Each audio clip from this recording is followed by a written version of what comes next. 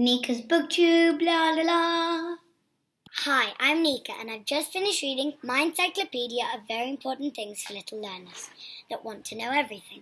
My grandmother published this and it has lots of interesting pictures and it had a different subject on each page. I read this one and it was very interesting because it gave me lots of facts that I was very surprised about. Like, no one lives on Antarctica because it's too cold. And every time that the water freezes, Antarctica gets bigger. This one, I didn't know lots about space because when I had my lesson about space, I was only in year 1, so they didn't tell me very much. This is one of my favourites because it shows lots of the animals that live on the African plains. I used to live here, so it's very interesting. When I was in my class, I learned about Egypt.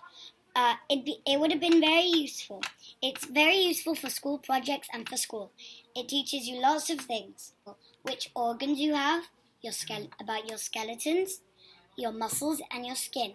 And this shows what my body looks like inside. I would give this book 5 stars and I'd recommend it to 6 to 10-year-olds. And the day I said that I wished I'd lost my tooth, it did fall out. And now I've got another wobbly one. Subscribe to my channel for more reviews.